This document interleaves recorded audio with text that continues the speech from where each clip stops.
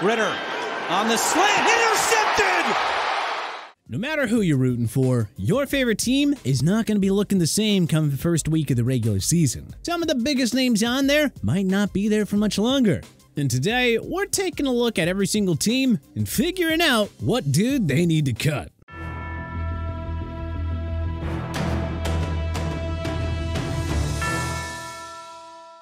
One thing to keep in mind, the NFL is a results-oriented business, and tough, sentimental choices will have to be made by all 32 GMs before free agency and the draft roll around. So with that said, let's dive into one player that all 32 NFL teams must move on from this offseason. Kind of words out of your mouth when I was out there. Play some good ball, but I just got to consistently make sure I can be out there to showcase and do that. Arizona Cardinals, Marquise Brown. The Cardinals' 2022 draft day trade for Hollywood Brown did not pan out as expected. As such, they're better off letting him walk to free agency where somebody else can pay the oft-injured wideout. With the number 4 pick, Arizona is guaranteed one of Marvin Harrison Jr. or Rome Odunze. Both are going to emerge as WR1 wherever they land, giving Arizona extra assurance that letting Brown walk is the necessary move. Atlanta Falcons, Desmond Ritter. Justin Fields, Kirk Cousins, Jaden Daniels? Either way, the Falcons have to get themselves a new starting quarterback this year. No sense keeping Desmond Ritter around after a very underwhelming sophomore season. Taylor Heineke will do just fine as a backup to Atlanta's next starting QB, and Ritter should be open to a fresh start anyway. Baltimore Ravens, Odell Beckham Jr. Unfortunately, the former Pro Bowler reminded everyone that he is well past his best before date. OBJ wasn't much of a factor with MVP Lamar Jackson throwing him the ball. Beckham finished the regular season with only 35 receptions for 565 yards and 3 touchdowns. He wasn't any better in the postseason, tallying just 4 receptions for 34 yards. For John Harbaugh and company, parting ways with OBJ is gotta be a no-brainer. Buffalo Bills, Tre'Davious White.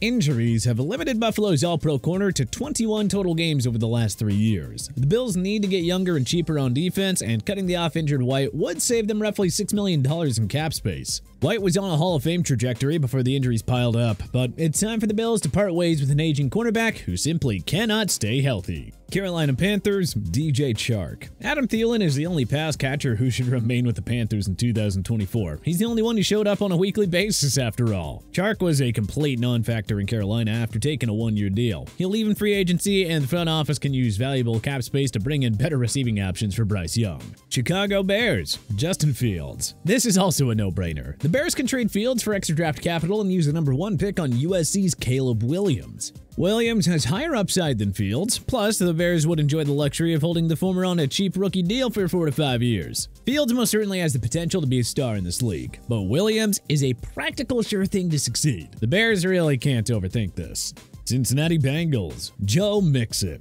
Yes, he did rush for 1,034 yards last season and still has plenty of good football left in him, but cutting Mixon would save Cincinnati $5.75 million in cap space. They need to save every penny possible to retain T. Higgins while using that money to fill up other needs on the O-line and in the secondary. As good as Mixon is, running backs are a dime a dozen in today's league. The Bengals can find a much cheaper option and get similar or even better production in the backfield. Cleveland Browns, Zadarius Smith. The 3-time Pro Bowler had a good, not great 2023 season with the Browns, tallying just 5.5 sacks and 1 forced fumble. In many cases, we'd endorse the idea of giving a player like Smith a prove-it deal, but he'll be 32 this upcoming season, and he'll surely get overpaid by somebody else in free agency. With limited cap room, the Browns need to let Smith walk and explore cheaper options via free agency or the draft. Dallas Cowboys, Michael Gallup. If Dallas cuts Gallup post-June 1st, they'll have a whopping $9.5 million in cap space. Cut him before that date, and it's only $800,000. It's a tough situation for Gallup, but this is ultimately a business. He's too injury-prone and has seen his production reduce gradually over the last 3 years. So expect Dallas to cut Gallup in June, giving him the long-overdue fresh start that he sorely needs. Denver Broncos, Jerry Jeudy. Perhaps no active NFLer is in greater need of a fresh start than Jeudy. The 2020 first-round pick has not been able to put it together in the Mile High City, having only hit the 60-catch mark once without a single 1,000-yard season to show for it. Denver has gone 4 straight years now without a 1,000-yard rusher or receiver. The offense needs an overhaul, and that includes parting ways with the maddeningly inconsistent Jeudy. Detroit Lions, Levi Onwuzurike. Because he's on a rookie deal, cutting Onwuzurike would hardly save the Lions any money. But I think it's time for the Lions to clear a roster spot for somebody else, as the 2021 second-round pick has seen his career marred by injuries up to this point. Onwuzurike has played in just 26 games since his rookie year, even missing the entire 2022 season with an injury. Having seen just 21% of Detroit's defensive snaps last year, I think it's clear that Onwuzurike would benefit from a fresh start somewhere else. Green Bay Packers, David Bakhtiari. The three-time Pro Bowler played just one game in 2021, 11 in 2022, and a single contest again in 2023. With that bad of an injury history, coupled with the fact that he'll be 33 in September, I think it's obvious that the Pack just needs to move on. Cutting Bakhtiari saves the Packers a hair under $21 million in cap space. They're better off using that money to bring in younger linemen and more weapons for Jordan Love. Houston Texans, Davis Mills. Mills had a stellar 2021 rookie year, but was never able to build off that. With CJ Stroud cementing himself as the new franchise quarterback, the Texans can cut Mills and find a better and cheaper backup option. The fact that Case Keenum started the two games over Mills during Stroud's injury absence sort of says a lot about how the Texans actually view Mills. His time in H-Town is now up. Indianapolis Colts, Kenny Moore II. Moore had an excellent 2023 season on the Colts, but they need to be careful about overpaying a soon-to-be 29-year-old who's been up and down over his 7-year playing career. The Colts should let Moore price himself out of town and look towards the cornerback-heavy draft for more defensive back help. You just can't commit too much money to a guy who has not found any consistency as a pro. Jacksonville Jaguars, Calvin Ridley. If the Jaguars re-sign Ridley, the 2024 third-round pick they owe to Atlanta in the trade would become the number 48 selection. That's just too high a price to pay for a soon-to-be 30-year-old. The Jaguars already have Christian Kirk, Evan Ingram, and Travis Etienne Jr. as reliable weapons for Trevor Lawrence. They can find another receiver in the deep 2024 draft class. Or maybe they could sign someone like Mike Evans, Hollywood Brown, or Gabe Davis. A second-rounder for Ridley is just far too rich. Kansas City Chiefs, Marquez Valdes-Scantling. It might be sentimentally hard to cut a two-time Super Bowl champion who made plenty of big-time plays over the Chiefs' last two playoff runs. But again, it's nothing personal, and it's all business, baby. Cutting MVS saves the Chiefs $12 million. That is a lot of money that they could just use to retain superstar free agents Chris Jones and L'Jarius Sneed. Las Vegas Raiders, Hunter Renfrow. The former Pro Bowler had 61 receptions, 585 receiving yards, and 2 touchdowns over his last 2 seasons. And you're telling us that Vegas would save $8.21 million if they just cut Renfrow before June 1st? Yeah, I think that this is a pretty easy call for the new Raiders regime. Los Angeles Chargers, Khalil Mack. Mack tallied a career-high 17 sacks last season, but keep in mind that 6 of those came in a single game. Also consider that this was his first season with double-digit sacks since 2018. I think that the Bolts would be wise to bet against similar production for 2024. Just saying, cutting the 33-year-old would save Jim Harbaugh's squad a ridiculous $23.5 million. I think that they could use that to, shore up the many holes on this roster. Namely the O-line, wide receiver, and cornerback. This right here is a move that the Bolts really need to make.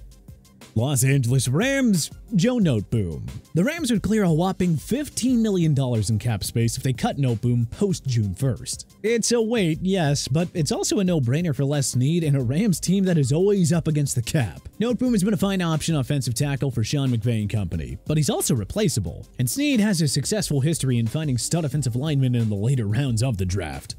Miami Dolphins, Xavier Howard. The Dolphins would save an astronomical $18.5 million in cap space if they just cut Howard. In other words, this right here is an easy decision unless Howard is willing to make a considerable pay cut. The 4-time Pro Bowler has made a living off of takeaways, yet he just has 2 interceptions over his last 2 seasons. He also had a lackluster 55.1 grade from Pro Football Focus for 2023, a clear indicator that it's best to move on, especially with Jalen Ramsey already slotted in as the CB1. Minnesota Vikings, Kirk Cousins. Cousins has put together excellent stats over his 6 years with the Vikings, but I think it's time to reset at the position. You got a 36-year-old coming off of surgery on a torn Achilles with only 1 career postseason victory. Alright, I mean, if that's not a sign to move on, then honestly, what the heck is? Many needs to think long-term here. Letting an aging Cousins walk and finding a younger option, I don't know, Justin Fields or JJ McCarthy, anybody, for Kevin O'Connell to build around, I think is the right play here.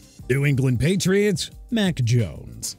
Bill Belichick isn't here to ruin Jones's career anymore, but it doesn't mean that new head coach Jared Mayo should give Jones another shot. With the number 3 pick in this year's draft, the Patriots have an easy decision to draft whichever hotshot QB prospect remains between Drake May and Jaden Daniels. Jones' own popularity in the locker room gives New England additional reason to choose Bailey Zappi as their QB2 over Jones.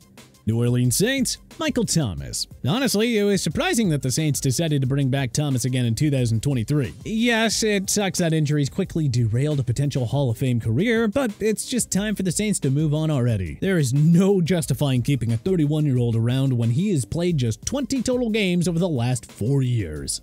New York Giants, Mark Glowinski. Cutting an inconsistent veteran guard who turns 32 next season? Yeah, easy enough call, especially when Big Blue would clear just under $5.7 million by releasing him. Reinforcements are needed on the Giants O-line. Cutting Glowinski is an easy starting point.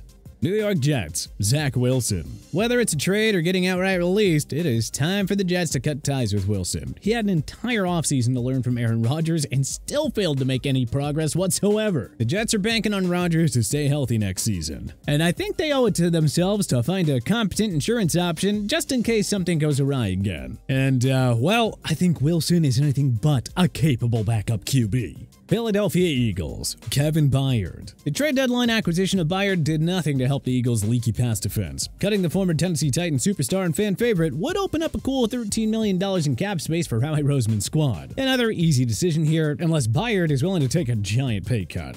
Pittsburgh Steelers, Patrick Peterson. The future Hall of Famer showed his age in the Steelers secondary and made it obvious that Joey Porter Jr. needs more playing time in year 2. Cutting this past his prime Pro Bowler would save the Steelers just under $7 million in cap space. That could be used towards a QB upgrade, or heck, offensive line help, or even better cornerbacks. San Francisco 49ers, Chase Young. Young didn't do a whole lot to bolster the 49ers pass rush after coming over via trade. Given his hot and cold production, it just feels like the cash-strapped 49ers would be wise to let somebody else overpay for Young's services. There are way more affordable options for the 49ers to consider, including free agents Jadeveon Clowney, Frankie Louvu, Bryce Huff, Danielle Hunter, and Jonathan Grenard.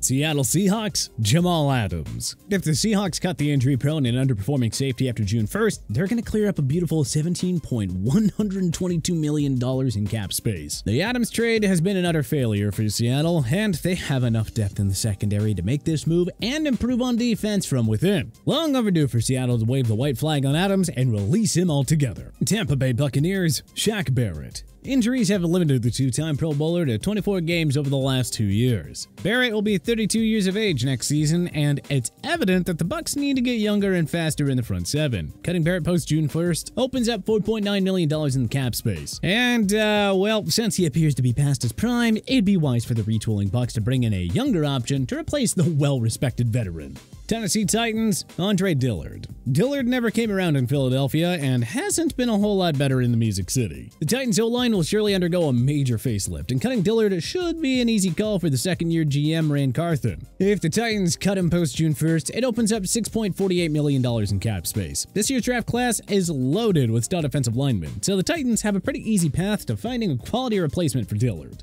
Washington Commanders, Logan Thomas. Thomas has come nowhere close to matching the numbers he put up in 2020, when he hauled in 72 receptions for 670 yards and 6 touchdowns. Thomas will be 33 next season, and cutting him would open up $6.54 million in cap space. Given his age, salary, and inconsistent production, it only makes sense for the Commanders to cut Thomas and start afresh at the tight end spot.